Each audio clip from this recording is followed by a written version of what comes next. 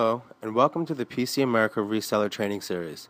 My name is Adam Moore, and I'm the sales engineer that will be conducting today's training. Today we're going to be discussing Restaurant Pro Express. Let's get started. When you first click on the software, this brings you into your login screen. On your login screen, you have three options on your top right. You have Manager, Help, and Exit. Manager allows you to make any kind of back office changes or any adjustments that need to be made in the software.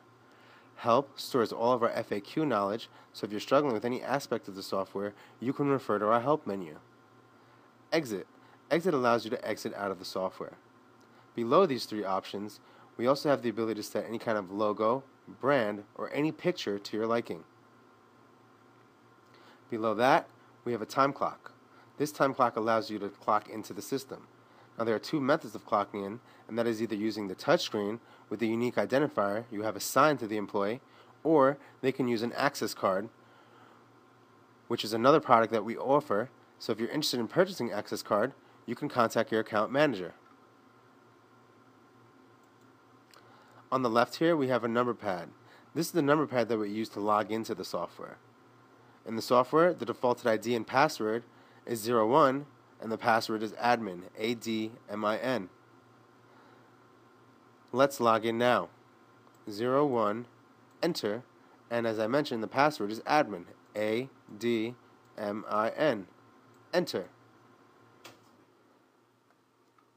Now this is your table layout screen. This is the screen that you can customize to your restaurant. This is the layout of your whole establishment. At the bottom of the screen here, as you can see, I have three sections created. I have a bar section, a dining section, and a fireplace. In order to create these different sections, you must hit Edit Layout. Edit Layout opens up the screen so you can add all of these different objects into the system. So let's type in our password now, A-D-M-I-N, and let's hit OK. So as you can see, the screen is now open. I can now move any of these objects that I want, any position that I want.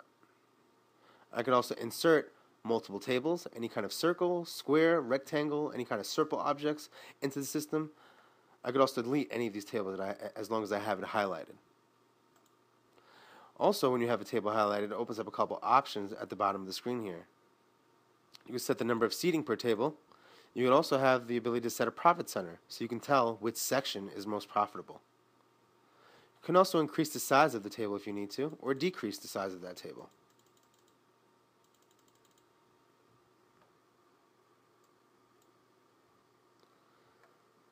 Let's hit Done. Options is the same as your manager screen. This allows you to make any kind of back office changes or any adjustments that need to be made in the software. You can also utilize the software for quick service, so we have the ability to do takeout orders and delivery orders as well. Open tabs. Open tabs is a way to authorize a credit card and open a tab for a customer. When you authorize that tab, it'll also take the first initial of the customer and the last name. Quick tab is the fastest way of getting into your menu screen. But to show you how the tables work, we're going to occupy a table and then go into our menu screen. So we're going to occupy table number 8 and select a party of 4. After we select a party of 4, this will bring us directly into our menu screen.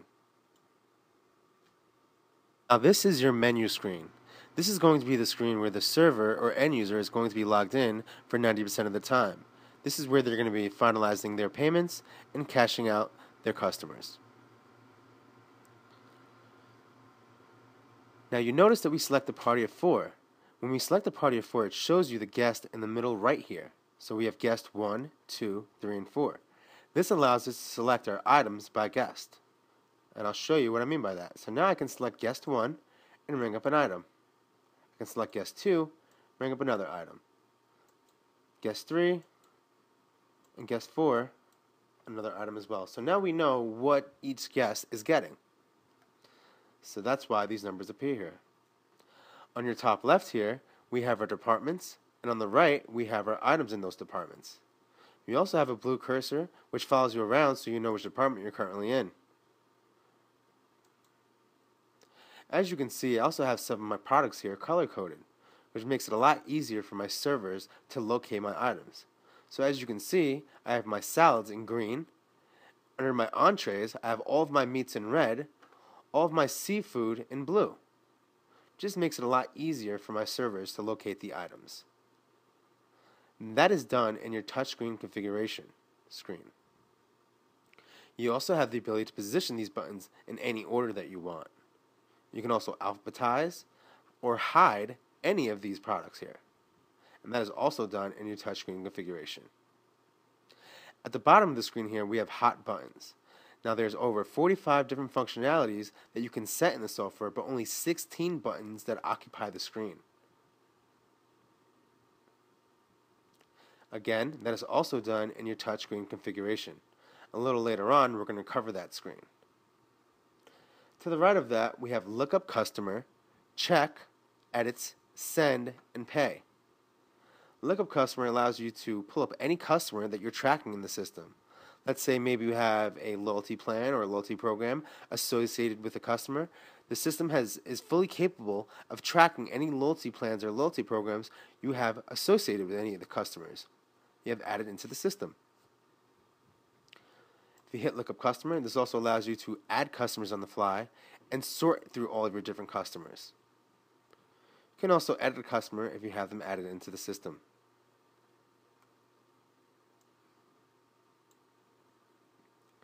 Check. Check prints out a short receipt so you can hand to the customer. This receipt will show them exactly what is currently being rung up. If the order has also not been sent to the kitchen, it will also print a copy to the kitchen as well when you hit check. Send sends the order directly to the designated area where you have the printer set up. The reason why I say it like that is because you could have multiple sections of where your orders are going. You could have a bar printer, you could have a kitchen printer, you could have a salad printer, entree printer, and that's why I was saying, when you send an order, it's going to go to the designated area that you have it set to. Edits. Edits allows you to manipulate the order that is currently being rung up. When you hit Edits, this shows you a bunch of options that open up. Let's cover these options now. So when I hit Edits, in order to get out of the edit screen, you can hit Undo Edits. Void item. If you're voiding an item out of the system, keep in mind this is a feature that cannot be reversed, so if you're voiding something out, make sure it's your final decision. That also coincides with void invoice as well. Keep in mind any voids that you do in the system is tracked and recorded in your invoice totals report, option number 3. A little later on when we cover reporting, I'll show you what I mean by that. We also have the ability to comp any orders. A good reason, if we hit the comp button, we'd have to highlight the product to show you how we can comp the order. So let's highlight the lamb sausage.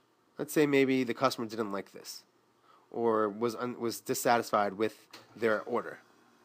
You can hit comp and then say did not like, and it'll comp that order or that item for that customer. Back into our edit screen. Discount. We have the ability to discount our products, and we have the ability to discount either by percentage.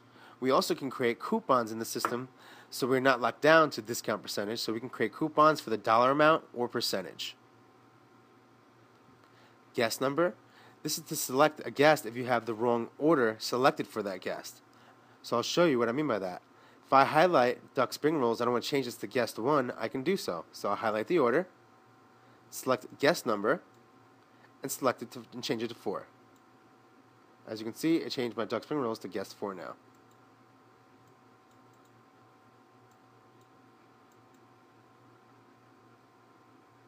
Back into our edit screen, we have change party size. Now we have the ability to add to a party size but not to deduct from a party size. Options. Again, this is the same as your manager screen. This allows you to make any kind of back office changes or any adjustments that need to be made in the software. Apply gratuity. You have the ability to apply gratuity directly on the invoice. It'll also show you that gratuity that has been applied for the amount. And you can apply gratuity either by percentage or the dollar amount. Split check. Well, as you see, we have the ability to select our items by guest. So now we can split checked. You can split the check either by guest or evenly. We hit split by guest, it separates it accordingly. We can combine all, puts it back all into one invoice, and now we can do split evenly. And now we have a party of 4, so we can split it 4 ways. There you go. Again, combine all, puts it directly back onto the same invoice. Back into our edits menu. Transfer and combine. Transfer and combine allows you to transfer a table and combine a table together. Okay, this allows, let's say you have two parties in the same side of your restaurant, and now they maybe want to sit together. You can take that table, transfer all the items or orders to that other table, and then combine all the orders together. Transfer server. Transfer server allows you to transfer a server if the server has an emergency and needs to leave, or let's say the customer isn't satisfied with their server that's been serving them all night. You could transfer your server if need be. Reorder round. Reorder round is a great feature, especially in the bar establishment. I'll show you what I mean by that. Let's hit undo edits and show our menu. Let's go to our bar menu. So what we're going to do is we're going to start ordering some drinks here. I'm just going to show you how the reorder round makes life a lot easier when ordering drinks. So let's delete these items off screen. And now let's ring up a couple beers. We'll select an Amstel for guest 1. Guest 2 is going to get a Bass Ale. Guest 3 will get a Blue Moon. And guest 4 will get a Dos Equis. So now we're going to send the order to our bar. All right, bar makes the drinks, gets the order. Table now has their drinks. They finish their drinks, and now they want to order another round. So to order another round, it's very easy. I'm just going to occupy the table again, select table number 8, and all I'm going to do is highlight the items and select reorder round here or in my edits menu. Now when I hit reorder round, it's automatically going to reorder that for me. There you go. So it makes it a lot easier as opposed to going back into your bar menu, selecting the guest, and then going back in, selecting the beer, then selecting your guest again, and then selecting the beer. Just saves you that extra step when using the reorder round feature. As you can see, the software is developed for speed, so you can get the customer in and out as fast as possible or get them their order as fast as possible. So this is why we have that reorder feature.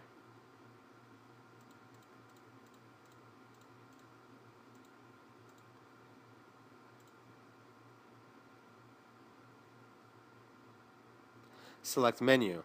In the system, you have the ability to create multiple menus in the system and have them appear at a given time. So let's say you have a breakfast menu, a lunch menu, and a dinner menu.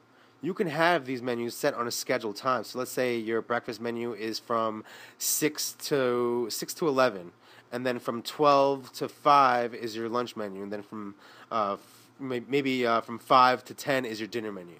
Now, as long as you have them set accordingly, those items will appear at the given times you have it set in the software. So when you hit select menu, all the different menus that you have created will populate in this screen. Void invoice, as I mentioned, is a feature that cannot be reversed. So make sure when you're voiding something out of the system, it is your final decision.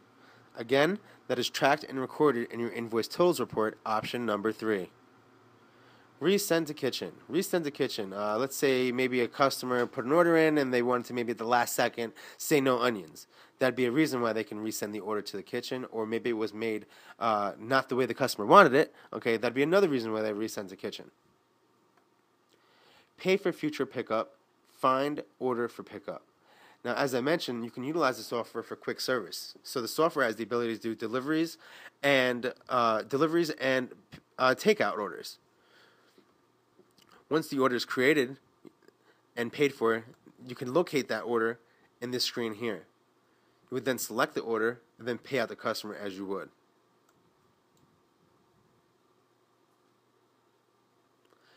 Pay button. To show you what the pay button looks like, I'm going to hit pay, and this brings you directly into your amount tender screen. At the bottom of the screen, we have quick dollar amounts. Last dollar amount always rounds up to the nearest dollar.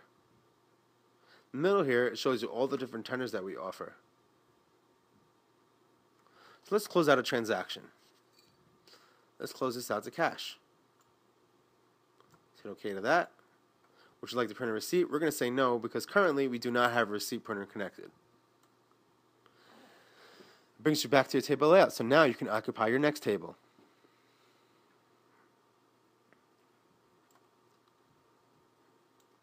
So now let's select another table, select a party of 4, and go back into the menu screen. So as you can see, we have all of these products in the system already. Now these products need to be entered in here somehow. Now these products are entered into the system through department maintenance and inventory maintenance, and that is done through your manager screen. So what we're going to do is we're going to hit Manager, Administrator number 5, and letter A, Inventory Maintenance, and letter B, Department Maintenance. Now these are going to be the 2 screens that you're going to be in to create all of your products into the system. First, we're going to click on Department Maintenance to start adding all of our departments into the system. So I'll hit Department Maintenance. Now this is your Department Maintenance screen. This is going to be the screen where you add all of your departments into the system. At the bottom of the screen here, we have ways that you can navigate through your departments and also look up all the departments you have added in here. So if you hit Look Up, it shows you all the departments you currently have in the system. Category for this department. Category for this department is meant for more detailed reporting. Now on the restaurant side, you have multiple types of categories that you can create. So for appetizers, entrees, desserts, that's all considered food items. Now for the bar, you have wine, liquor, and beer. That's all considered alcohol. So the category for those 3 departments would be alcohol. Again, category for this department is meant for more detailed reporting, so you know exactly what you sold out of that department and category. Department ID can be set as any unique identifier that you want, but keep in mind that you're allowed only 8 characters. Department description. Department description allows you up to 30 characters. So when you're entering your department description, make sure you have it in there the way that you want, because this is what's going to display on your touchscreen or your menu screen. So what we're going to do now is we're going to add a department into the system. At the bottom of the screen, we're going to hit Add Department. We're now going to create the department called Burger. Now I can duplicate my burger and my description as the same if I wanted to, as long as it's under 8 characters.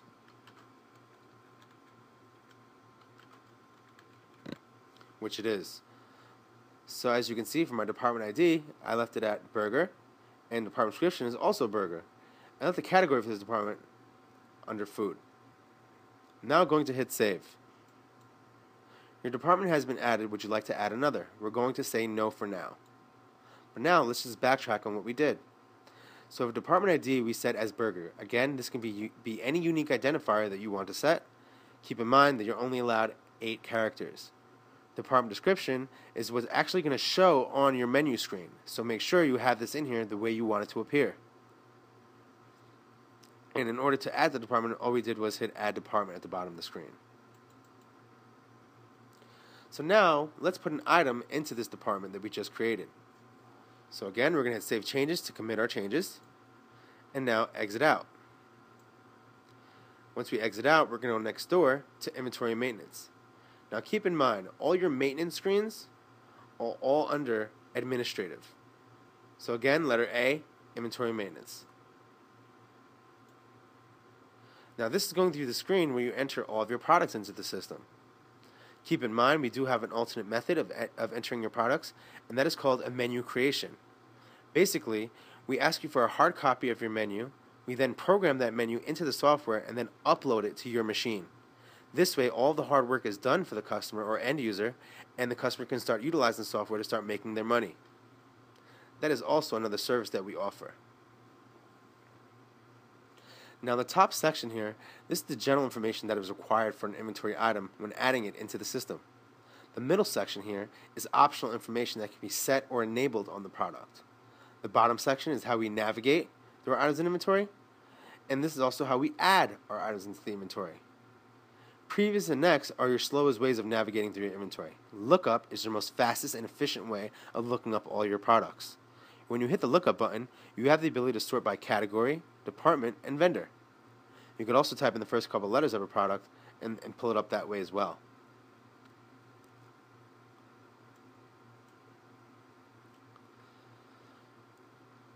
This middle section here, now these middle tabs are not specific to the restaurant side or retail, but we're only going to cover the ones that are specific to the restaurant side. Special pricing. Okay, we have the ability to do sales pricing either for the dollar amount or percentage. Bulk pricing, we use this for 2-for-1 or buy one get one. Time-based pricing, which is most important for special pricing, is your happy hour. You can use your time-based pricing for happy hour. So let's say you have a happy hour from Monday, Tuesday, Wednesday, Thursday, Friday. Let's say that your happy hour starts at 4 p.m. and it ends at 6 p.m. All of my drinks I'm going to make are going to be half off, so I'm going to say $5. So now it shows you from Monday through Friday, all of my drinks between the hours of 4 and 6 will be $5 for this product. But after 6 o'clock, all my prices will go back to normal.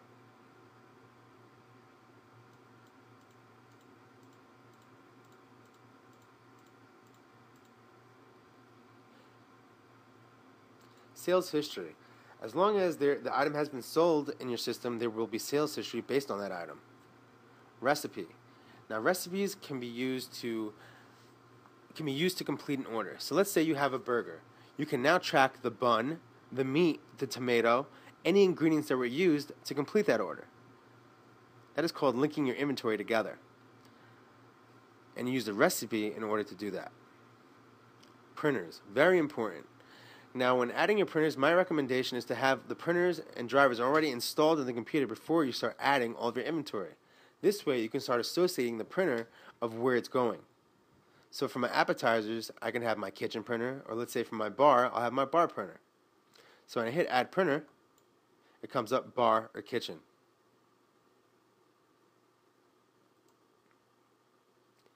So as I mentioned, it's just a lot easier if you have the printer already installed. So this way you don't have to go back and set that printer, for all your items in inventory. You can just set it right there and then as you're adding it into the system. We also have the ability to use a bump bar, which is a screen that sends your orders. So if you decide to go green and don't want to use a receipt printer or waste paper, you can always use a bump bar. Price levels. In the system, we have over 26 different price levels that you can set in the system. So let's say you're a restaurant, and let's say you want to give all children a 25% discount.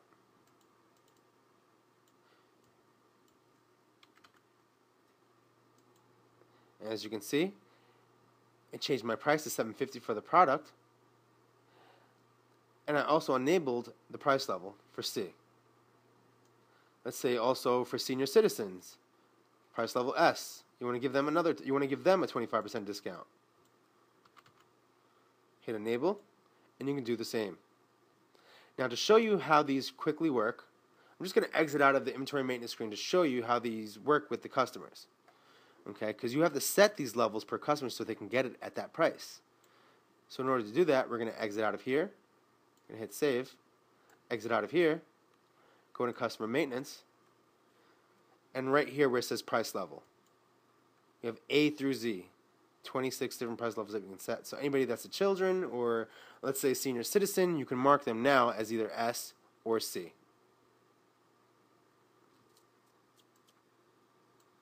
So exit out of here, back into our inventory maintenance screen. Modifiers. Modifiers are very important. Modifiers are basically your product's prompt. So a good example would be when you create a burger into the system, you want to be prompted how that customer wants that burger cooked.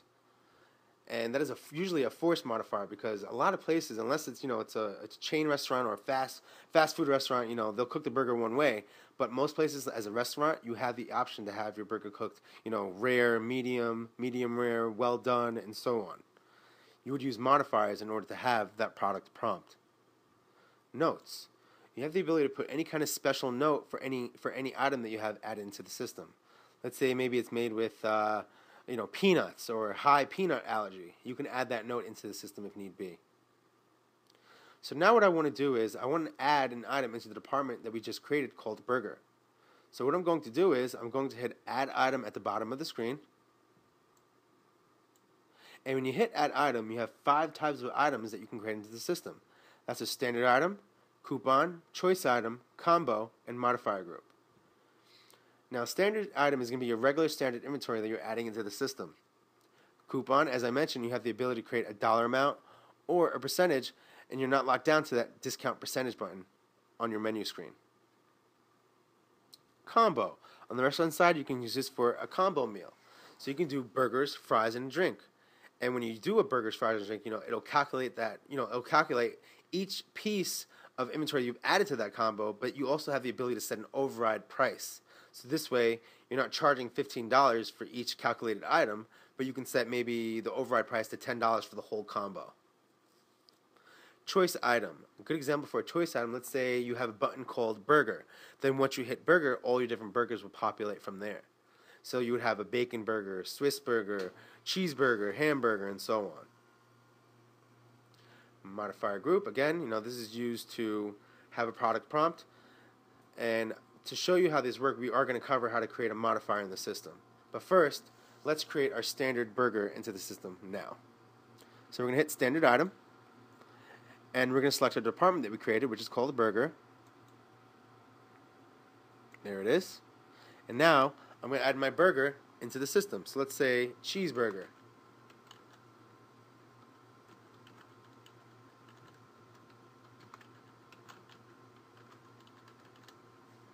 And let's say for this cheeseburger, maybe it costs us $5. Price you charge, let's say we're going to charge $10 for this cheeseburger. We're also going to mark tax 1, because that's the tax that we have enabled, so we're going to make sure tax 1 is enabled. And as long as it is enabled and tracked, it will also calculate your price with tax. Now, because it's a cheeseburger, we're not actually keeping track of the actual cheeseburger, but the ingredients that are used to track, the ingredients that are used to complete this order is what we're tracking. So we're going to uncheck count this item. When you uncheck count this item, the inventory is no longer being tracked. So your inventory item will not go into the negatives or positives. It'll stay the way it is or whatever it's set as long as this option is unchecked. So now let's hit save. Your item has been added. Would you like to add another? We're going to say no for now. Now let's take a look at what we just did. So we're going to hit save, and we're going to exit out of here. We're now going to exit out of our manager screen. And now we're also going to exit out of our menu screen, just so the screen can now refresh. I'm now going to occupy a table, table number 8. Let's say a party size of 1. There is my new department called burger. And there's my cheeseburger that I just created. So if I hit cheeseburger now, it comes up just like that. Now I'm a restaurant and I cook my burgers many ways. So I want to have a modifier on this cheeseburger so I can get prompted of how my customer would like their cheeseburger cooked. So now we're going to go back into our inventory maintenance screen and create that modifier group. So now we're going to go to Manager, number 5, Administrative, Inventory Maintenance. We're now going to click on Add Item. We're now going to click on Modifier Group.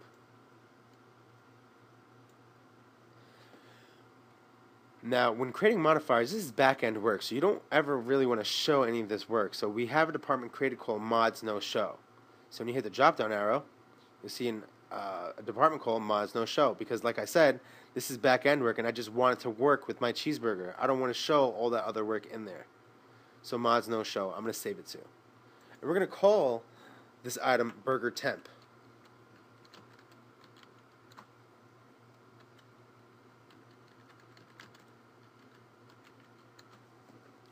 And the prompt we're going to say, how would you like your burger?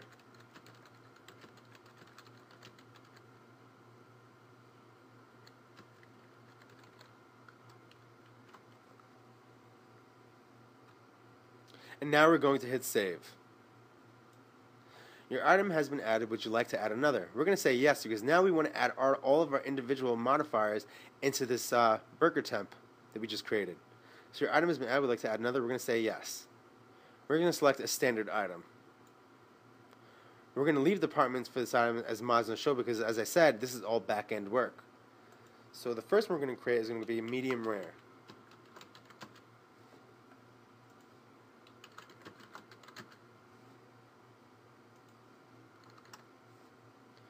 And because we don't charge for the temperature of the burger, we're going to uncheck tax 1, but we're going to mark the item as a modifier item. Now this separates it from the rest of our standard inventory items. This is now considered a modifier item. Your item has been added. Would you like to add another? Now we could duplicate last so our changes can stay the same. So hit duplicate last. And as you can see, my modifier item is still there, and my tax 1 is still unchecked. So now I could just change my item number and description.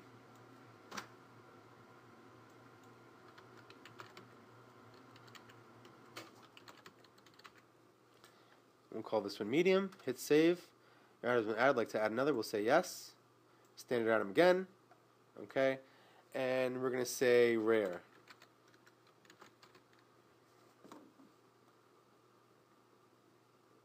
And again, we're not charging for the temperature, so we're going to uncheck tax 1. Mark the item as modifier item. Hit save. Your item has been added. Would you like to add another? We'll say yes. And we'll do one more called well done.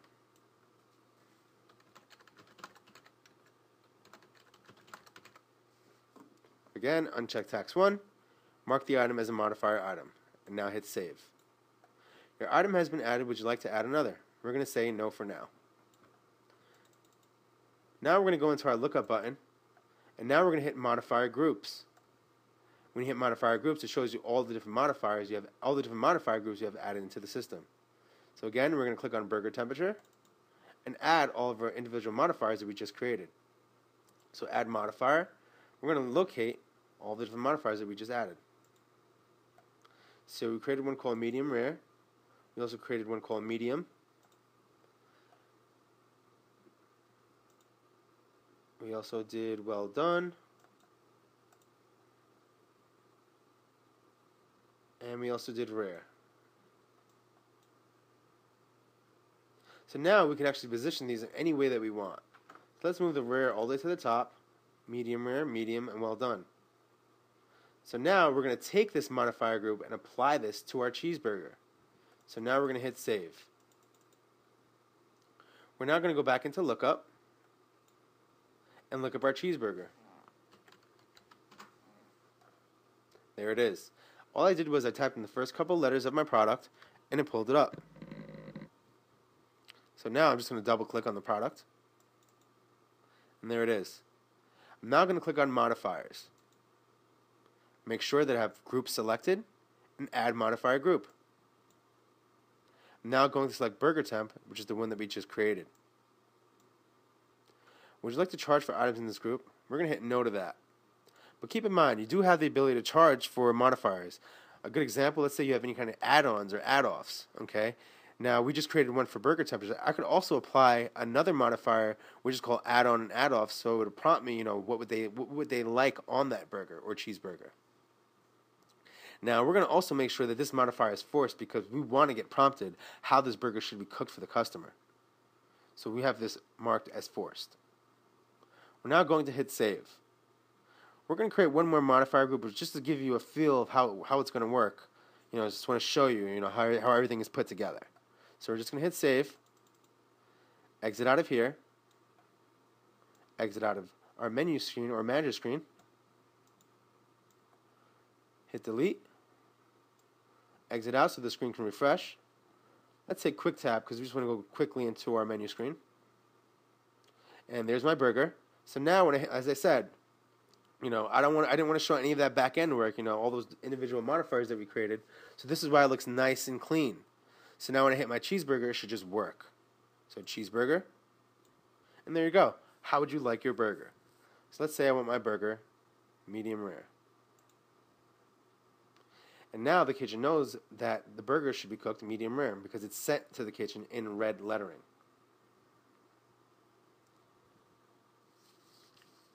So now let's go back and apply another modifier group to this item. And this is going to be considered an add-on or add-offs where we can charge or not charge for anything that we want to take or put on that burger. So let's say manager, number 5 administrative, letter A inventory maintenance. We're going to hit add item, modifier group. Again, we're going to put this in mods no show because this is back end work whenever you're creating any kind of modifiers. And we're going to call this add-on, add-off.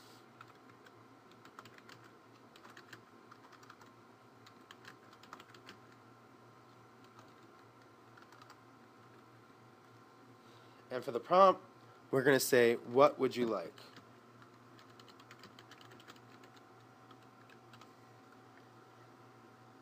Now we're going to hit save. Your item has been added. Would you like to add another? We're going to say yes. It's going to be a standard item because it's just a regular standard inventory. And now we're going to create our individual modifiers. So we're going to create one called pickles.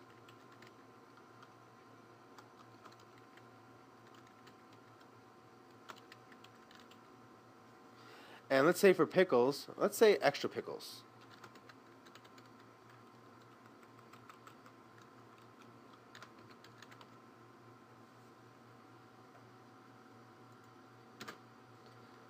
And for extra pickles, let's say we want to charge $1 for that.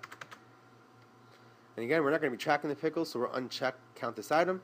So we can leave the stock, or if we wanted to check it, or keep track of how many pickles we have, we can do so by making sure the item is set as count this item, and then setting how many pickles we have in stock.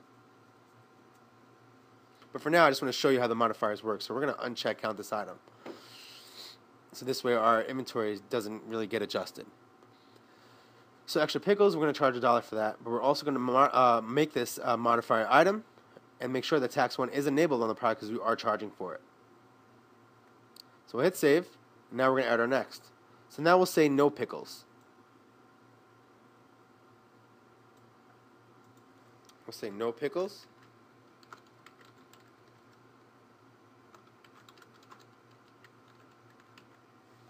And because we don't want pickles, the price is going to stay the same. We're going to uncheck tax 1, but mark the item as modifier item. Hit save.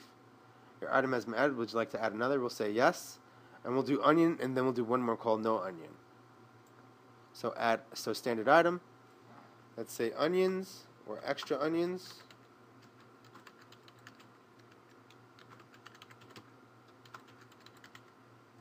And for the extra onion, it's going to be 50 cents. And again, we're not tracking the extra onions, so we're going to uncheck this just to show you how the modifiers work all together. All right, and mark the item as modifier, but also uncheck, but keep tax 1 enabled because we are charging for this one. So we'll hit save. Your item has been added. Would you like to add another? We'll say yes one more time, and we're going to do no onions.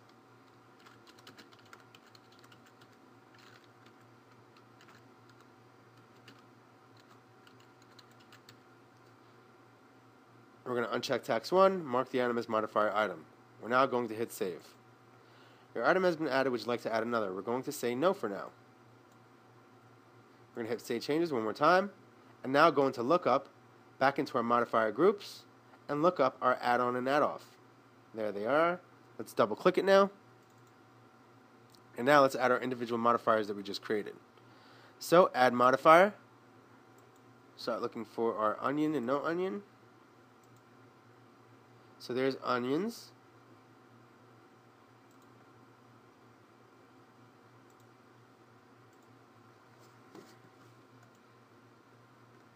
Oh, that's right, we had extra. That's right, extra onions, extra pickles. Then we had no pickles and no onions.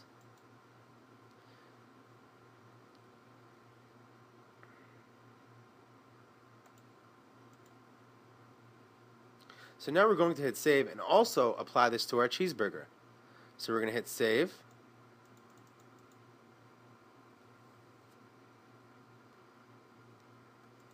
And now hit lookup and look up our cheeseburger. Here's my cheeseburger. Double click on it. Pulls it up in my inventory maintenance. And now I can apply this to my cheeseburger now. So modifiers. And I already have burger temperature. So I'm going to hit add modifier group. Now I'm going to select add on and add off. Would you like to charge for items in this group? Yes.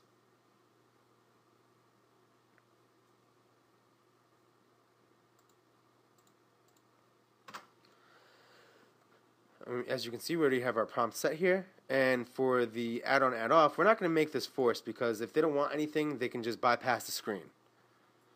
So we do have charge for modifiers enabled. So now we can hit save and show you how these different modifiers are going to work together with this one product. So now we're going to exit out and ring up the cheeseburger. Exit out of the menu screen so it can refresh. We're going to hit our quick tab to get back into our menu very quickly. Burger department, hit cheeseburger. Comes up, how do I want my burger? Let's say medium rare. And let's say now I want extra pickles with no onions. Hit select, and that's how it's going to show up on your screen. Cheeseburger, medium rare, no onions, extra pickles. As you can see, it's charging for that one modifier. So now let's go back into our manager screen. Number 5, administrative. And now let's go into letter E, customer maintenance. We need to have customers that can purchase our products. As you see, we were able to add our products into the system, but now we need customers to purchase these products. To create these customers, that is done in your customer maintenance screen. So letter E, customer maintenance. Now when entering a customer into the system, the only required fields is the customer number, first name, and last name. I highly recommend entering the email address as well because the system does have the ability to do mass email. Let's say you're offering any kind of promotion at your restaurant, you can fire off an email to all of your customers that you are tracking their emails.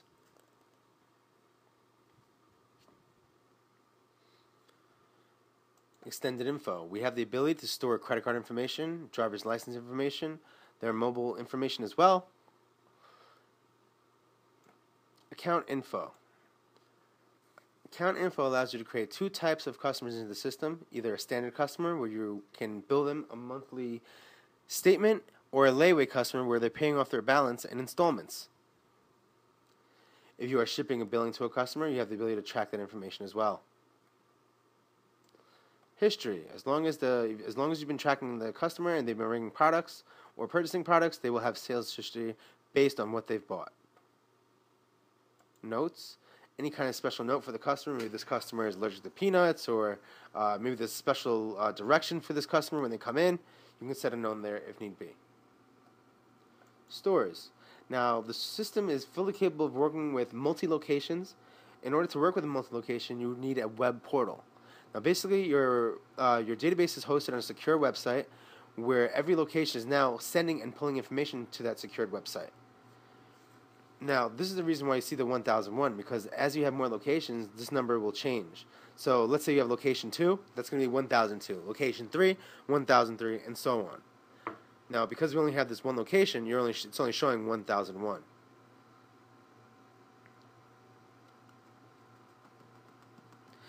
The software also has the ability to track the loyalty plans and loyalty programs, but keep in mind, if you're using more than one location, you will require a processor.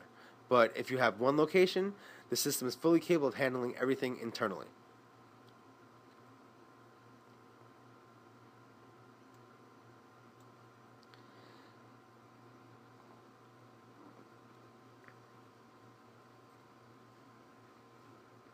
Discount percentage. If you set this discount percentage, moving forward, they're going to get all of their products at the discount percentage that you have set here. You also have the ability to charge at cost and tax exempt any customers as well.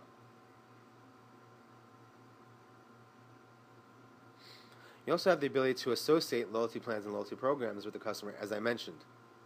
In order to create these different loyalty plans and loyalty programs, you have to exit out of here, go into Setup, letter C, Customer Loyalty.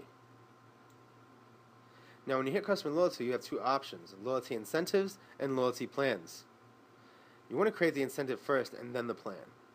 So let's hit loyalty incentives. When you hit this drop down arrow, this should show you all the different loyalty plans you have added into the system. Let's hit Add Now and add a loyalty incentive into the software. So we'll hit Add, and we're going to call this one Free Voucher. Now, you also have different incentive types that you can offer. So birthday bonus gives you a little brief description of what it details, gives customer a free or discounted item for their birthday. Frequency discount gives a discount to a customer who shops at your establishment often, or maybe a customer that comes in every Friday night for the same meal. Okay, maybe on their 10th visit, you can give them a comp. And fire coupon. This allows you to create a coupon in the system and then give this coupon to the customer when they're eligible for their reward. In most cases, most customers are using points reward. So we're going to call this description free voucher.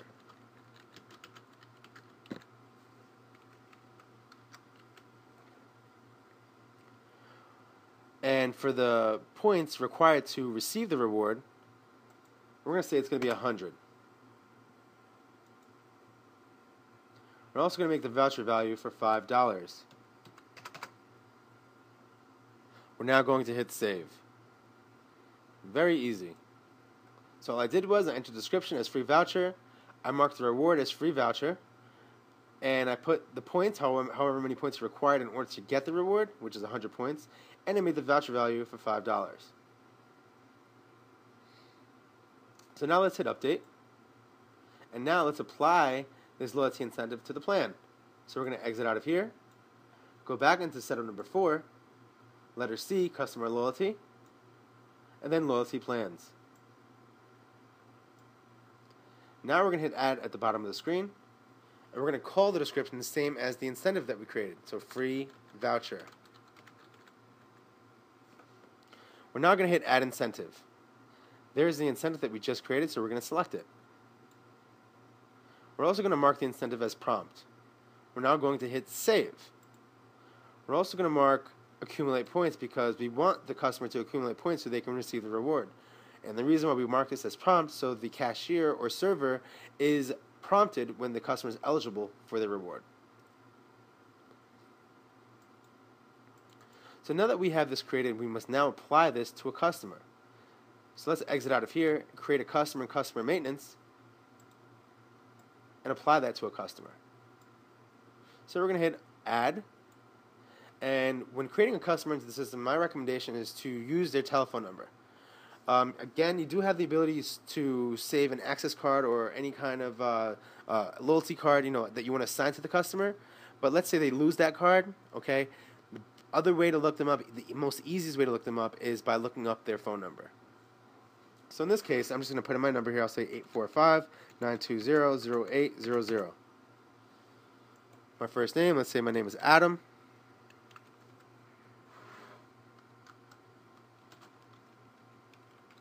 Last name, Mora. And my email address, again, as I said, when you're entering a customer into the system, if you can, track their email address because, if later on you want to enable the mass email features, you can do so. So email address is going to be pcatest@pcamerica.com. I'm now going to hit save. I'm now going to hit the loyalty plan in the middle of the screen here and associate the loyalty plan with this customer. There it is, free voucher. And now I'm going to hit update one more time. So I've now applied the free voucher loyalty plan to my customer. Now in the system, there's two ways to accumulate points. You can accumulate points by points per item or earning bonus points per dollar amount.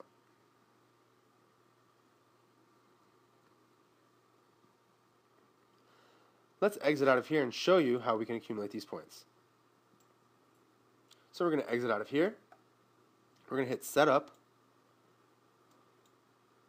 Letter G, Setup Screen. Invoice settings on your top right. Second column over, earn bonus points for dollars. Hit Update. Now this means when they spend $20, they're going to get 20 points. They spend $50, they're going to get 50 points. Okay, that's what earn bonus points for dollars. The other way to accumulate points is by enabling a points per item. So let's hit update, and I'll show you what I mean by that. Update. Number 5, administrative. Letter A, inventory maintenance. I'm going to scroll over to another product. And as you can see here, in the middle section here, for optional information, we have bonus points. And in here, you can set however many points you want. You can make it 100 points if you wanted to. You can make it 10 points, 5 points, whatever you want it to be. Now, a reason why you would use it this way, let's say you want to mark all of your appetizers a point. Okay, so, and then you're also tracking your customer. On their 10th appetizer, they can get a coupon or a free voucher that gives them a value. Let's say maybe $10 towards their next visit when they come. Okay, if you have an incentive, it's just a great way to get repeat customers. So let's show you how this loyalty plan is going to work all together.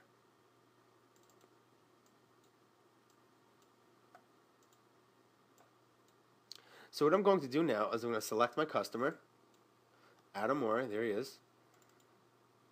And now I'm going to ring up some products. But in order for me to get my reward, I need to accumulate over 100 points. So let's ring up some items now. Let's at least ring something up that's going to be over $100. All right, we'll say 120. So we should get about 120 points for this order here. So we're going to hit pay. We already have the customer selected, so we're going to hit pay, and let's hit cash.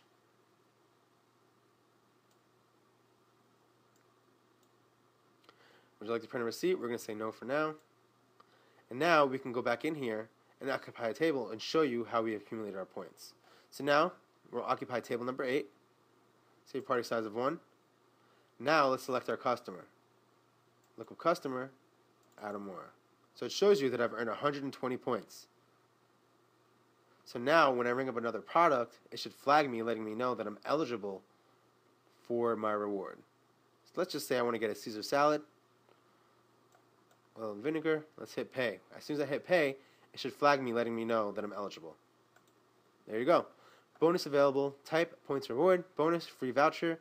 Would you like to apply this? Let's hit yes. So if we move the screen out of the way, it shows you that we're not charging for the voucher, but it's giving you a free voucher for $5 with a value of $5. Now, this will print on a separate receipt with a barcode. Another thing I wanted to show you is now that we used 100 of those points, okay? Now that we used 100 of those points because we redeemed our voucher, it's going to deduct that 100 out of our bonus points. So we're going to hit no to that. We don't want to print a receipt. And I'm going to show you what I mean by that. So this is printing out my little voucher now. I'm just going to cancel all that. So to show you how many points I have left, okay, we're just going to hit look up customer, Adam Moore. Double click. And now it shows you that I have 28 points because we originally had 120 points. Okay. Now we used 100 of those points, but we had 20 left over, and the last transaction was for $8. So that's why we have 28 points left over. That is how your customer loyalty plans work. Now that we've added some customers into the system and showed you how the loyalty plans work, we need employees to ring up these customers. In order to add these employees into the system, we need to go into our manager screen.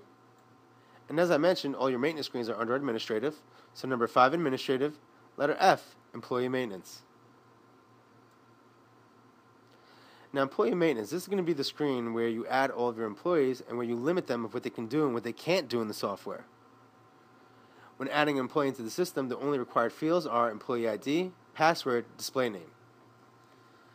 As I mentioned in the beginning of the training, Access Card is another product that we offer. So if you want to assign any access cards to your employees, you can do so. And if you're interested in purchasing those access cards, all you would have to do is contact your account manager. When you hit this drop-down arrow, this shows you all the different employees you have added into the system. Previous to next allows you to navigate through all of your employees in the system. The bottom of the screen is how we add our employees into the system and set up different job codes for the employee. Now, job codes are I like to use it as their entitlement of what they do on your establishment or restaurant. A little later on, we're going to cover that and how that works. When entering an employee ID into the system, you're allowed up to 4 characters.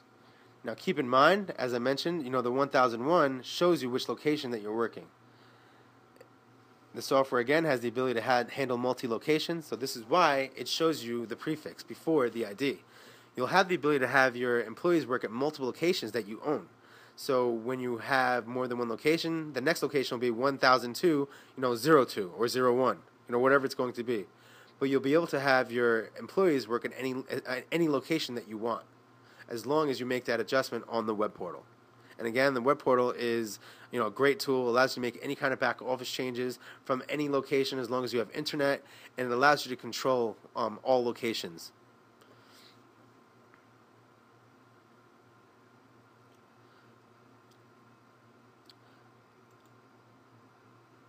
Password. The password can be set as any unique identifier that they want, maybe the last 4 digits of their social security.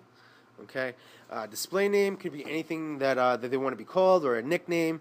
Do keep in mind that you do have the ability to store personal information on your employee as well. All right. And as I mentioned, card swap IDs, that is a product that we offer, and you can purchase these if you're interested, from your account manager. You also have the ability to make the employee a customer in your restaurant. This way they can purchase products at a discount, or you can maybe enable certain discounts with your customer, so they can be ring up their items any way that you feel fit. You also have the ability to set an hourly wage. Below these sections here, you also have checkboxes. Disable this employee, take credit card tips and cash at the end of the shift, require clock in before login, administrative card access. Now, disable this employee. The system does not allow you to delete an employee out of the system if they've ever sold anything out of the system. It only allows you to disable them if they are no longer working there or if you fired them. Take credit card tips in cash at the end of the shift. Software has the ability to track the credit card tips per employee. Require clock in before login. Great tool, great feature. I say this only because this requires the employee to clock into the system before they can ring any sales. Administrative card access. Again, access cards you can assign to your employees, and by enabling this option would give them administrative card access throughout the software. Below these checkboxes, we have a couple tabs. We have permissions, personal info, job codes and wages, store associations, and payroll info. Permissions. Now, under permissions, we have a bunch of functionalities that you can set for your employee. Now, this is where you can limit them what they can do and what they can't do in your system. You have pages 1, 2, and 3. Now, when setting up your employees, you are going to want to make sure that you do go through all of these functionalities. Keep in mind, if you highlight a functionality, it gives you a brief description of what the functionality does. One neat feature about the functionality is that you have the ability to track any functionality that you set for your employee. A good example would be Open Cash Drawer. Open Cash Drawer is one of those functionalities that a lot of managers are iffy about giving their employee. But what's neat about our software is that we have the ability to do log as exceptions. This means that anytime this cashier or employee or server opens the drawer, it'll log this in a report. If you'll notice, I'll highlight hold and print, checkmark disappears. Sell non-inventory item, no checkmark. Open cash drawer, checkmark because I'm keeping track of this functionality. And again, you are going to want to make sure that you go through all of these functionalities, because certain functionalities such as end cash transactions, that has to be set to yes if you want them to close out a regular order for a customer. Okay, if you want them to be able to issue a credit slip or redeem a credit slip, you want to make sure that's set to yes. End transactions, completely, you want to make sure this is set to yes as well. Just make sure that you do go through all of these functionalities. Now, if you want to lock them from going into your inventory, your customer maintenance screen, viewing your reports, going into your setup screen, okay, you can do so by locking them out by setting all of these functionalities to no. Now, restaurant features, this is specific to the restaurant side, so you are going to want to make sure that you go through these features and functionalities. When you hit the drop-down arrow, you have yes, no, prompt, and override. Override allows them to have manager access throughout the software. Prompt requires a manager to come in and put in their password so they can do that functionality. No means they cannot do that functionality, and yes means they can do that functionality.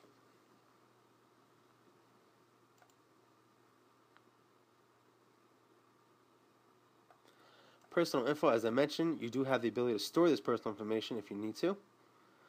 Job codes and wages. This I like to use their entitlement of what they do in the restaurants. Let's say you have someone that's working in the kitchen. Let's say you have a server. Let's say you have somebody that's a bartender. Okay, these are different job codes that you can assign in the system, so you know exactly what position they're working at night, or whenever they're clocking into the system. So in order to create a job codes and wages, we're going to go into our job code setup at the bottom of the screen here. So let's create a job code. So in here we have a couple created already. We have kitchen and we have server. So for kitchen, as you can see, I have access to POS unchecked.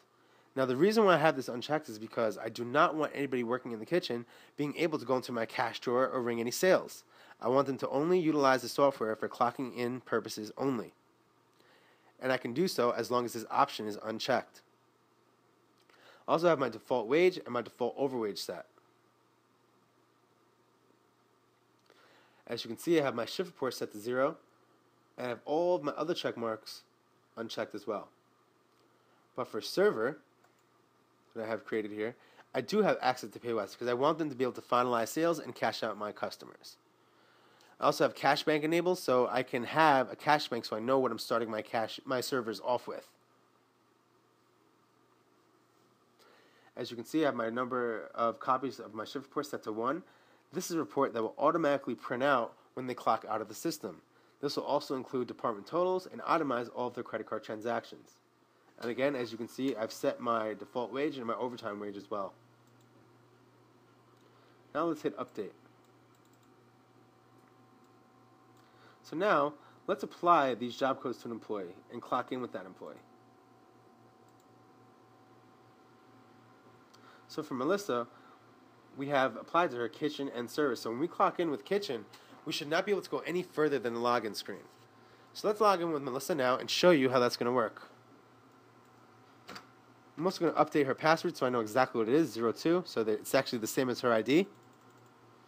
So I'm just going to exit out of here, exit out of our manager screen, exit out of our menu screen, exit out of our table layout screen, back into our login screen. So now we're going to hit the blue and white time clock, as I mentioned, one method of clocking into the software. And we're going to type in our password. So 02, enter, 02, enter. We're now going to hit clock in. We're now going to select kitchen. Now, after I select kitchen, I should not be able to go any further because I only want this this person that's working in the kitchen only utilizing the software for clocking in purposes only. So kitchen, clock in successful, hit done.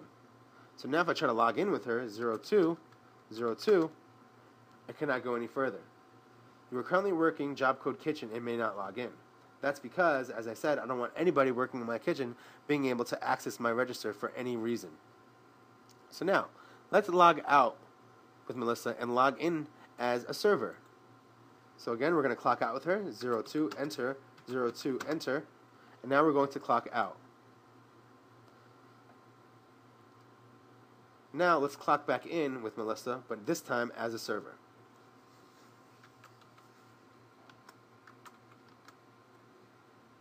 Clock in, and now we're going to select server. Let's say I'll be working the bar section. Now let's hit done. So now when I clock in, I should be able to go further, and I should be able to occupy a table now. So we're going to clock in, 02, 02, and there you go. I'm able to log in, and now I can occupy a table and finalize my sales if need be. So it's just an extra step of security. If you don't want anybody in your kitchen, or maybe any of your hostess, if you have any hostess in the system as well, you don't want them ringing sales or going into the register for any reason. Just keep in mind that they can utilize the software just for their hours and wages only. Let's just clock back out with Melissa. 02, enter, 02, enter. I'm going to clock out. Alright, now it comes up with this here because I have my shift report set to 1. So this way it's automatically printing my receipt. So I'm just going to cancel on that. Now hit done. And that report would include all my department totals and itemize all of my credit card transactions that I've done for the day.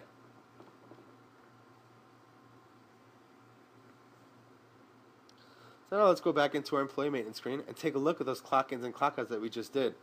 So we're going to go into our manager screen. And in this screen, our password is on the top. So we're going to type in admin on the top and 01 at the bottom.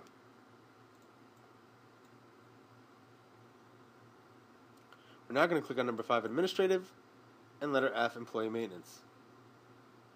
Now we have two ways that you can get to this time clock.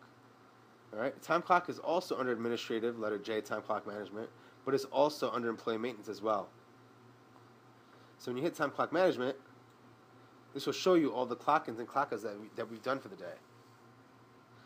Now what's really neat about this feature is that you have the ability to go back and change the start and end date. But in order for you to change the start and end date, they must be clocked out of the system completely. So let's say I want to give this person some more time, or this employee more time. I can go back in here, and let's say I want to change this to 1. Okay, click out of the screen after I made my change. You'll notice that my time has gone up. My wages that I've earned is $10.08 now, and it also shows you the job code that I'm currently working. Only a manager can make these changes. Let's exit out of here. Now, store associations. Store associations, okay, as I mentioned, the software can handle multiple locations. Now, to associate your employee with multiple stores, this is a setting that must be done on the web portal. This way, all your employees can work at any location that you have. Payroll info. The system now has the ability to export our information or payroll information to Payroll City, which makes payroll a lot easier for the end user. Under time clock management is where you would go to set up your payroll export. So under payroll export, you have payroll export setting. You would then configure this with the information that's supplied to you from Payroll City.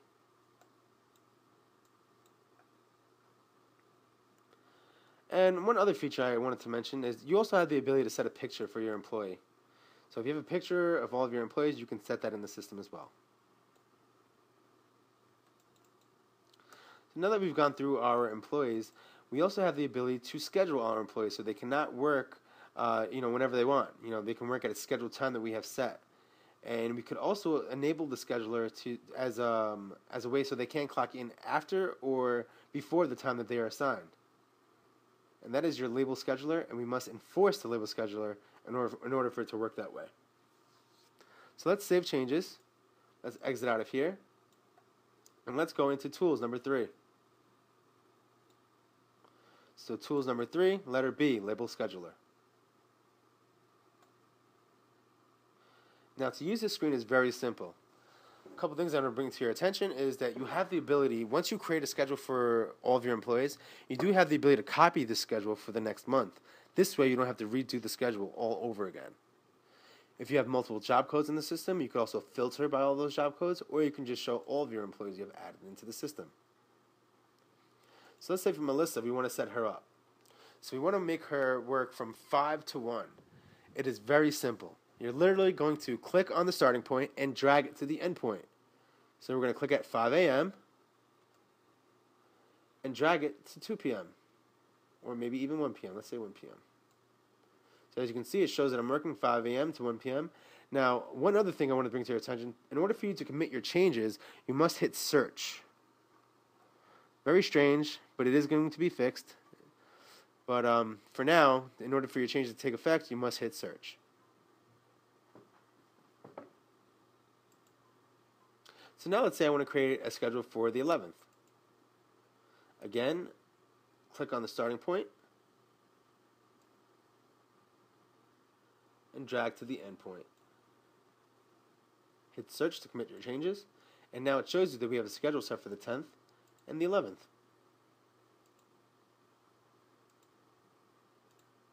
There you go. Now another neat feature is if you highlight the section you have assigned, it opens up the bottom of the screen here, which allows you to assign certain breaks. So you can do a lunch break, let's say maybe a cigarette break or a bathroom break. Okay, you can schedule these breaks accordingly. But it must be within the given time that you have them assigned for that day. Now, as I mentioned, you can have it set so they can't clock in before or after the time that you have them assigned. Now, in order for it to work that way, you must enforce the label scheduler.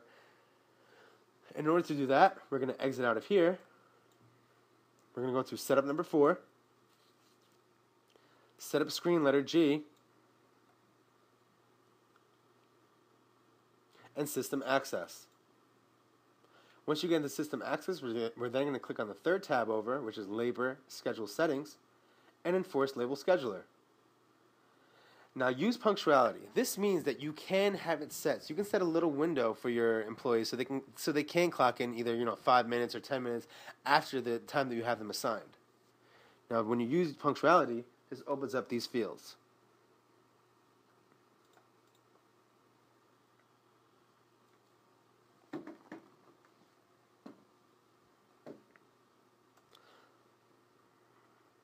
And this is where you would come to enforce the label scheduler.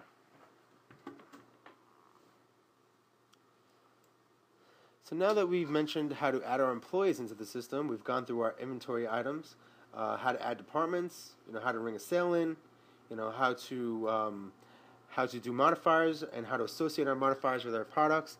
Next thing I want to talk about is going to be reporting. So let's exit out of here, and we're going to go to number 5, administrative, letter L, reporting. Now this is your reporting screen.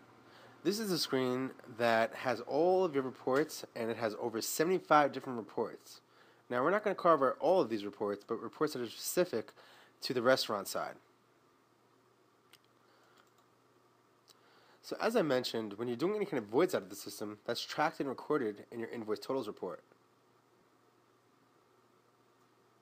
When you hit display, this gives you 3 options. As I mentioned, option number 3 shows you your voided invoices.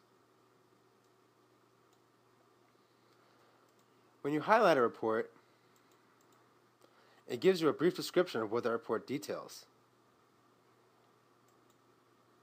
It also opens up certain criteria so you can see what is open on that report. So let's say I have invoice totals report, you'll notice select cashier is open now. But if I select a different report, everything is now grayed out. On the right here, we have a start date, start time, end date, and end time. If you double click in the field, it pulls up a calendar. Same thing with the time. Pulls up a little time frame for you. On the top right here, we have advanced reporting. Advanced reporting is another service that we do offer if none of these reports here fit your needs. So if you feel that none of these reports are able to assist you with your sales or tracking your inventory or anything like that, keep in mind that we have the ability to create reports for you. Again, that is another service that we do offer, but if you have a background with SQL or Crystal reporting, you can utilize this function on your own. Keep in mind, you will need an enterprise license in order to use this feature. As you can see, we have reports broken down by these categories here on the left: inventory, customer, employee, restaurant, and rentals. Now, a couple major reports I'm going to talk about. I'm going to be under sales first. So as I said, invoice totals report, you hit display, you have 3 options: completed invoices, on hold invoices, voided invoices. Excuse me. When you open the report, this shows you all the information, very descriptive. You have your date and time, store ID, the invoice number, customer number, cashier ID, the payment method, the total cost, and what tax was charged. You also have the ability to export these reports out of the system. And when you hit export report on your top left here, you have multiple extensions that you can export to.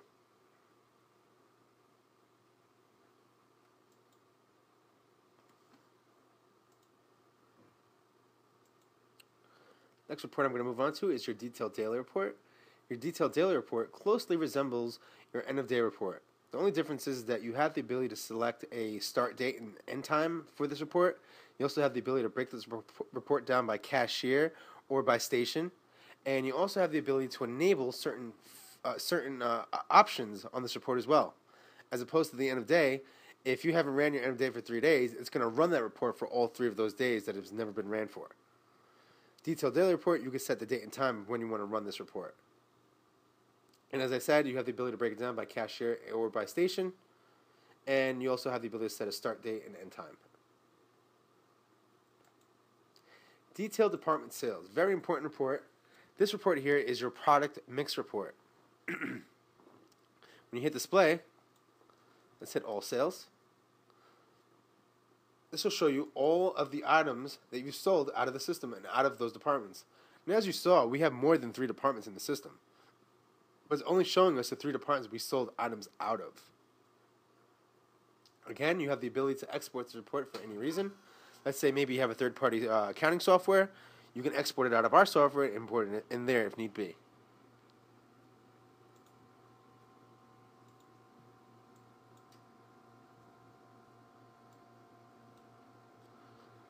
Next report I'm going to move on to is your general hourly report.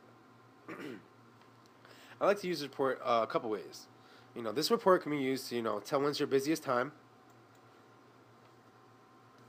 Okay, it also shows you the departments that you sold out of, the amount that you sold out of that department, and how many of those items that you sold out of there as well. Okay, now if we had more sales ranking for the times here, all right, we can base this off, how we should have our staff scheduled. All right, so if we know between the hours of 8 and 6, okay, it's pretty busy. You're making a lot of money, around that time. Then you want to have more scheduled staff. But maybe between the hours of 6 and 10 or 6 and 11, it's really dead. So then you really need to have only 2 or 3 people on. Okay, you can use this report a couple ways, and you could also export this report if you needed to as well.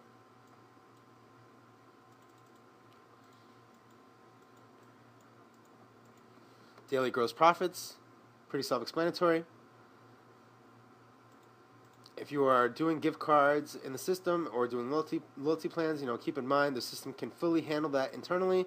It's only once you have more than one location, it will require a processor. Receipt listing. Receipt listing is if you need to reprint a receipt for any customer. Let's say you have one of those customers that needs a receipt for everything. Okay, let's say, I lost my receipt for the 8th. As long as you were running sales for the 8th, you will be able to generate a list of all of those receipts that were done on that day, and then print out the receipt accordingly. Returns. You don't really have to worry about that on the restaurant side. You really don't have too much food that gets returned. Daily close reprint. This is your end of day reprint, basically. As I mentioned, if you do not run your end of day, let's say you've never ran your end of day for, let's say, 5 days, okay? It's going to run your end of day for all 5 of those days, and then moving forward, your totals will be fresh, and your machine will be Z'd out.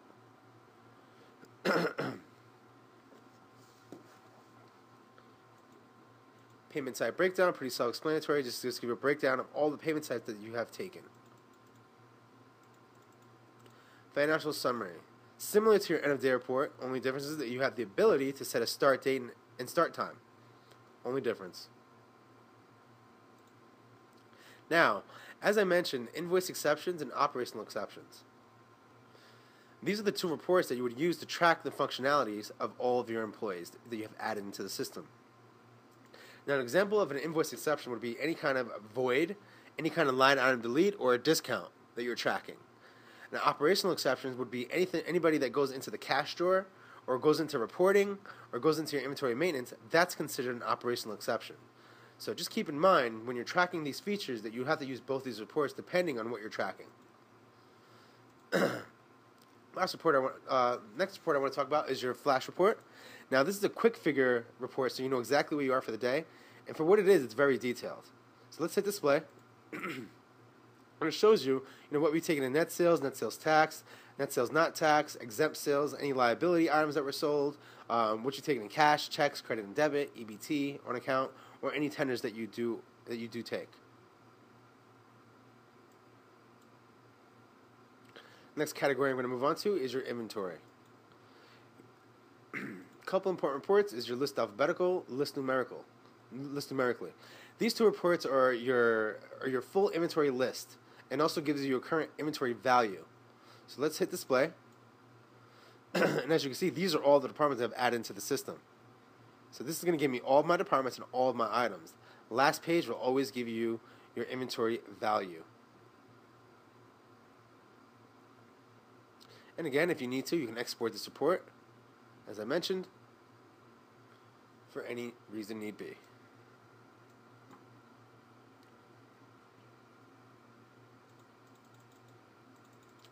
You have your current value, which is the same as that. Your current value is pretty much the same as your list alphabetically or list numerically. Just that this is just a quick figure post. So when you hit current value, you hit display. That's all it's going to show you.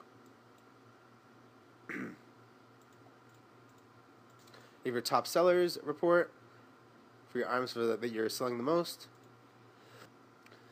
And if you are tracking your items, if you're transferring items from store to store, you do have the ability to run reports based on that as well.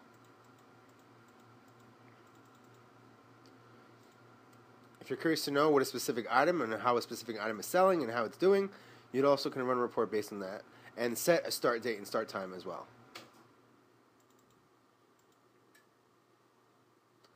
Next report we're going to move on to, if you are tracking customers in the system, we can pull reports based on account receivable, summaries, or any kind of open account receivable. So we scroll down, we have any open account receivable invoices.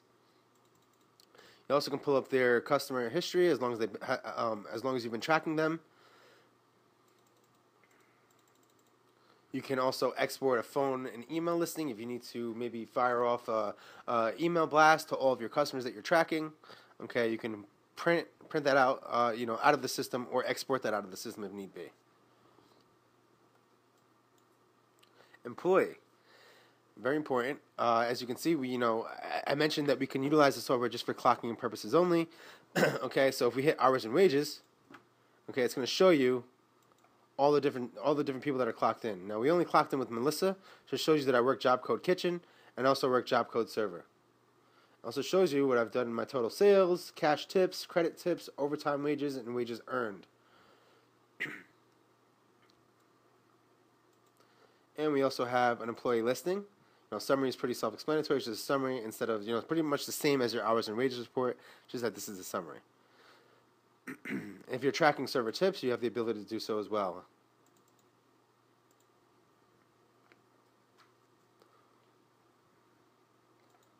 Employee history. Employee history, as long as you've been tracking or had the customer add into your system, you can pull up any history as long as they have, they sold any items or anything in that nature. Restaurant. Now, as you can see, we have a couple reports in here. Number of people served, server tips, which is the same as the same report under employee, server tips. Ingredients, theoretical usage. As I mentioned, we have the ability to track the ingredients that are used to complete an order. So let's say, when you're ringing up a burger, you can track the bun, you can track the tomato, the lettuce, the meat itself, the cheese, whatever you use to create that order, you would run this report to track those ingredients. And for delivery tracking statistics, this report here, we have, as I mentioned, the software can be utilized as a quick service, so we can do delivery orders and takeout orders if need be, and then track those statistics as well. Now, last report I want to cover is going to be your end of day report. We're going to cover that more towards the end. The next thing I want to move on to is your touchscreen configuration. This is the screen where you can come to create those hot buttons at the bottom of the screen, color code and position, pretty much customize your menu screen to the way you want it. So we're going to hit setup number 4, letter J, touchscreen configuration. Now on the general side, this shows you basically the layout of our menu screen. We have our departments on the left, our items on the right. We have our invoice list on the right here, as you see, and then our couple buttons at the bottom of the screen here. Now, as I mentioned, there's over 45 different functionalities that you can set for these hot buttons. Now, you can only occupy 16 of these buttons that you see. There's only 16 buttons here, so make sure when utilizing these 16 buttons that you are sure that that's what you want to use them as. You must also have this latest button checked off and also have the caption reading what the functionality is, so this way you're not confused. As I mentioned, you have the ability to create scheduled menus in the system.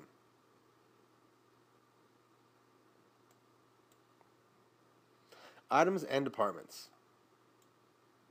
Now, this is the screen where you can position your items any way that you want, your departments or your items. You can alphabetize all of your items in a specific department. You could hide departments, okay? Because as you can see, my Mosno show is a department that I have hidden. So when I highlight it, you'll notice there's no check mark there because it's not displaying on my touchscreen. Okay, but if I highlight appetizers and soup, all right, there's a check mark there because this is showing on my touchscreen.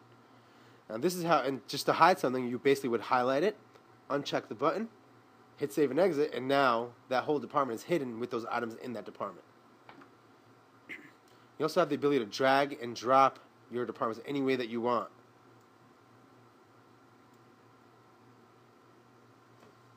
Enter color code. Very simple. We have all of these colors here. If none of these colors are to your liking, then you can create your own custom colors.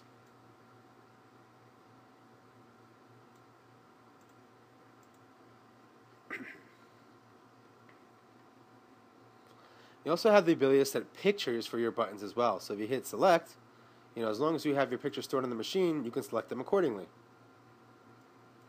Same thing for the items as well.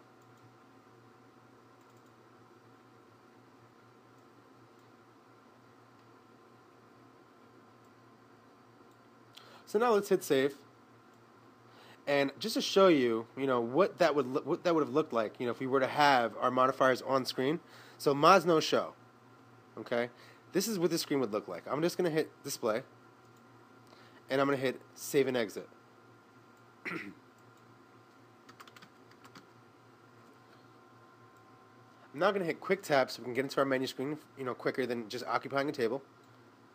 And now, when I hit my mods no show, this is what it would look like. Okay, we don't want this showing on the screen because this is all back-end work. We want it to look nice and clean, just like that, so it works with the product when we select it. So again, to hide that department, Manager, Setup, Touchscreen Configuration, Items and Departments, Mods No Show, and uncheck Display Department on Touchscreen. And once you have this unchecked, it will also hide all the items that are in that department as well. Save and exit. Exit out of here. Now to refresh the screen, because now I hit this department. So let's exit out, refresh, go back in the quick tab, and now it's gone. Now, as I mentioned, color coding is very important. Now, I can show you how important it is. Okay, because I color coded all my meats, I color coded all my seafood, all my salads, and so on. Okay, so let's say somebody just by accident, it can happen. So let's go into number 4 setup, touchscreen configuration, items and departments. Let's go to my entrees. Now I'm gonna hit alphabetize. Now once I hit alphabetize, it's gonna make everything in alphabetical order. So my colors are not gonna be next to each other anymore. Let's hit alphabetize and show you what I mean. So, this does, it can happen, but, as you can see, you got a prompt. Are you sure you would like to alphabetize? In that case, you would just hit no. But, it can happen. But just to show you how important it is to color code your products, it just makes it a lot easier for them to locate it. So let's hit save and exit. And now let's go take a look at our entrees. So let's exit out of here, back into quick tab. All right, so now you can see it has now been my screen all jumbled. But even though it's all jumbled, I still know what is meat because all my meats are programmed in red and all my seafood is programmed in blue. So it does not affect me. So yeah, it is a shame that it's not together anymore, but at least, I'm not completely lost. I still know what is what. So that's how color coding can be beneficial, to your servers or to your servers or waitresses.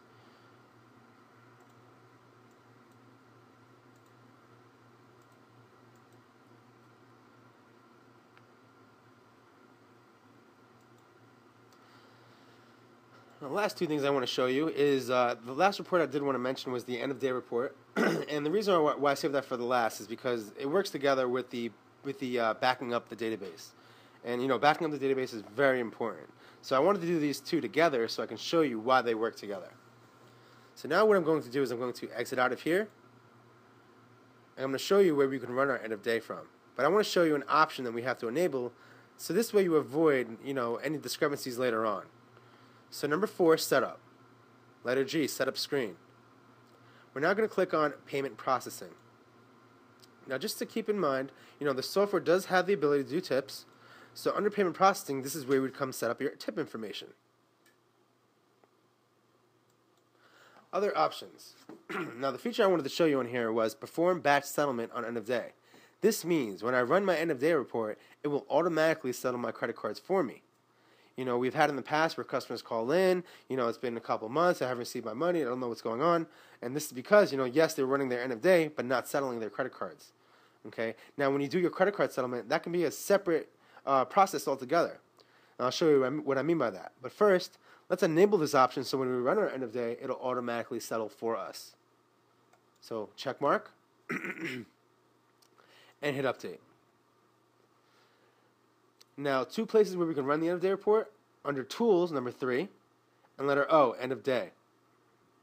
All right. Now, to manually run the credit card settlement, that's under Administrator, number 5, letter K, credit card settlement.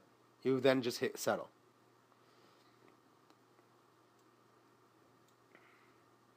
But we're going to go to the first screen or a login screen and run the end of day from there, because that is the other location where we could run our end of day report from. So we're going to exit out, exit to login, and we're going to hit file. Now we're going to hit end of day. We're going to put in our password, which is admin on the top, because this is a manager functionality. You can give your employee the ability to do this, but that's your call. 01, enter. Our expected deposit is $179.76, and we're going to hit OK to that, because that is our expected deposit. Is the amount correct? $179.76? Yes, it is. And at this point, it's not going to settle my credit cards. It's not going to print out my end of day. I'm just going to hit cancel this because I'm actually not going to print this out. And now my end of day has not been completed. Very simple. This way you avoid that whole discrepancy of not having to settle your credit cards, on its own. But by enabling that option, it'll automatically settle it for you when you run your end of day.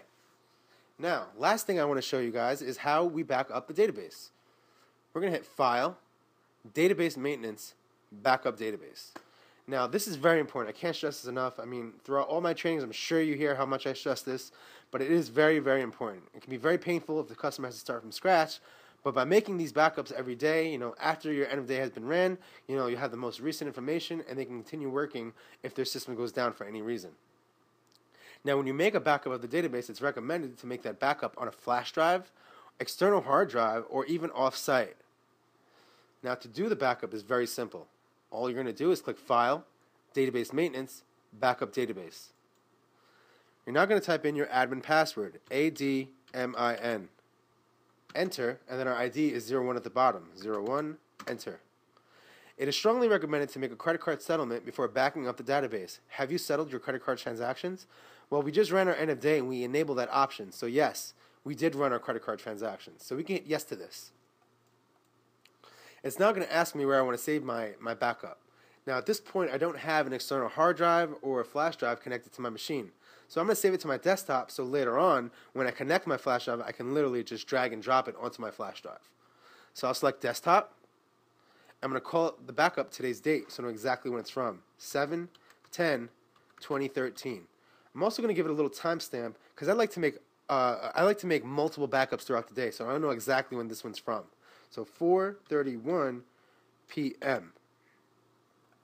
We're now going to hit save. It's going to take a couple seconds, and now my database is backed up. Very easy, very quick. There's no reason why database backup should not be made. There's no reason. So please stress to the end user how important it is to make these backups and get them familiarized with making these backups, especially after running the end of day. This now concludes our training on Restaurant Pro Express. I hope you guys enjoyed the training. Looking forward to seeing you on the next one. Have a great day.